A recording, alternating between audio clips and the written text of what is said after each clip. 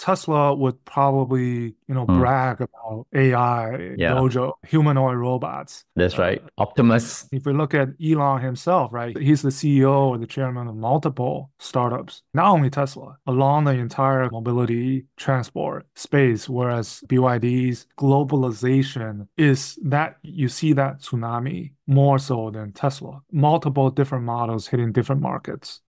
BYD is slightly behind others on that front. So that's why you're seeing the kind of collaboration, let's say BYD working with DJI. Oh, DJI is yeah, a drone company, but that's right. they're becoming a force in the driver assistance, kind of the level 2 plus NOA driver assistance features. They're starting to appear on different models, EV models in China. BYD's recently held an event showing their kind of the R&D prowess, and they're catching up on the autonomous driving aspect of it.